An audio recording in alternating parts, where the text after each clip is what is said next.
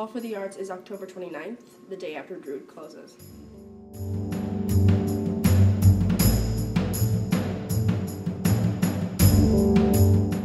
Fall for the Arts is a showcase of everyone's work that we've done in the first semester of COSA.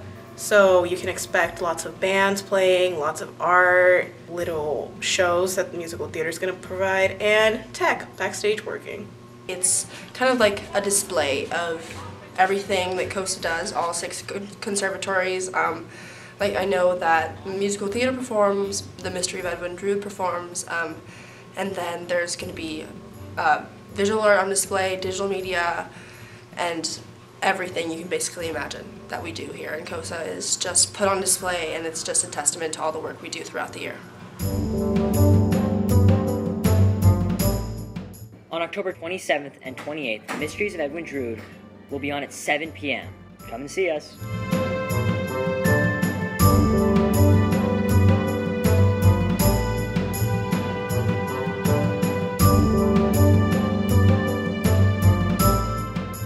Being in Drood is probably the greatest experience I've ever had in any school environment, because being in COSA also is just kind of lets you have free reign on like your arts and your abilities, and so being in Drood is just another way for us to express our love for the arts.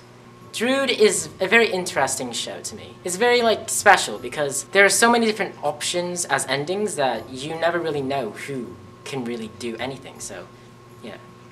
Honestly, it's just a wonderful show. Like, I love the actors and everything, and the lighting, the sounds, and all the technical stuff is what I deal with, and it just really made it for me. And Drood it's just good. It's just good. I enjoy most the teachers at Coronado because it's very good instruction. You get a wide variety of different teachers with different skill sets, different ways of teaching, different experience, so it's very fun to be exposed to that, and you learn all different kinds of things, and I think I've definitely grown as a performer since I came to the school.